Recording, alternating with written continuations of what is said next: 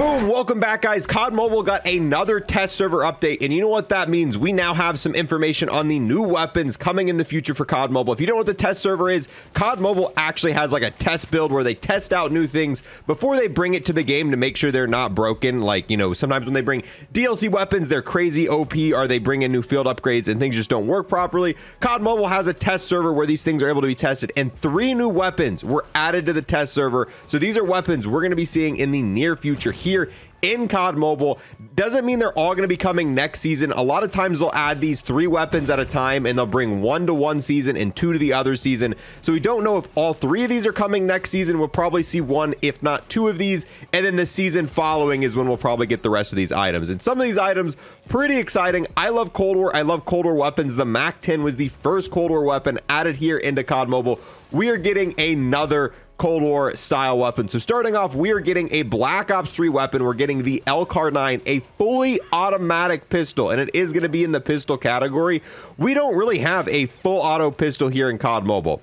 We have like multiple. I know we've got the Renetti, we've got the burst pistol, we've got a shotgun pistol, we've got a revolver, we've got a deagle. COD Mobile's been missing like a fully automatic pistol, and it looks like the LCAR-9 is being added. I am super excited to grind Damascus on that. Ooh, look at the red sprite camo. I can't wait till there's more tournament rewards to unlock. The only thing that concerns me about the LCAR-9, if it's gonna have akimbo, because akimbo machine pistols are usually pretty broken in a lot of Call of Duty games. So I'm definitely, I don't think it's gonna have akimbo. A lot of times in COD Mobile, weapons that have been akimboable in other games, you know what, maybe it will though. Either way, it's gonna be pretty interesting. If it is OP, I'm pretty sure they'll eventually end up nerfing that as well. Then the next weapon we're getting is a Modern Warfare 2009 weapon. This is the Odin. The Odin is a very, very slow shooting assault rifle, but it's pretty high damage. I think it kills in 2 shots in Modern Warfare 2019.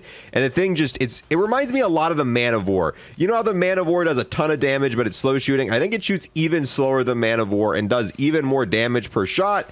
Overall, it wasn't my favorite weapon in Modern Warfare 2019, but it was a pretty meta weapon. I think the Odin was used quite a lot throughout the meta, so we'll have to see how it is here in COD Mobile. I assume it probably performed pretty similar to the Man of War, depending on, I mean, how they do it, but it's going to be nice to grind Damascus on that. I feel like this game already has a lot of Modern Warfare 2019 weapons. I kind of wish they'd bring us some more Cold War weapons, maybe some more World War II era weapons. I don't know, but we are getting another Cold War weapon, so it's going to be all right. We are getting the KSP 45, which, you know, probably my least favorite SMG in the entirety of Cold War. It's not the worst. I don't like burst SMGs. I've never been a big fan of the Chicom.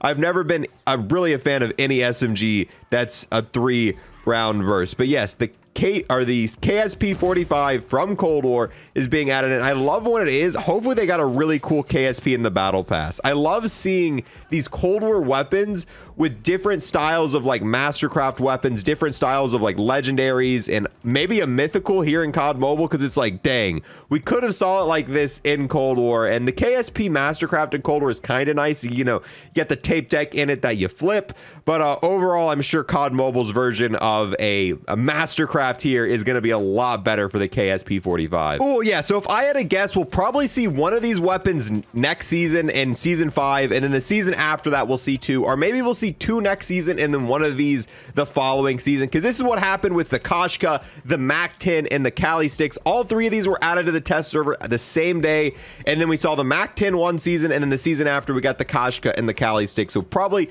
something like that's going to happen again. Let me know what you're most excited for. I'm definitely most excited for the KSP. I didn't like it in Cold War, but I love testing out these Cold War weapons here in Modern War, or here in MW. God dang, here in COD Mobile, dude. I'm just going to list off every COD name before we get to it. Let me know which weapon you're most excited for. The LCAR-9 is also going to be pretty fun. But with that, guys, we're going to go ahead and wrap this up. If you're new here and want to sub, I would greatly appreciate it. We're trying to get 10K subs on this channel by the end of the year. And if you left a like or a comment, I appreciate it, because that does massively help out the channel grow. I'll see you guys in the next one. Peace. I want to give a massive thanks to everyone who became a Twitch sub or a YouTube member, and an extra special thanks to those who taken above and beyond and became an Unlock Plus Plus member here on YouTube. We got the GOAT Positive Expert, the most OP Gobblegum ever round robin, the 2X Trader Purple, the absolute legend Nick G, the massive Chad Noah, and the craziest story arc ever Scar.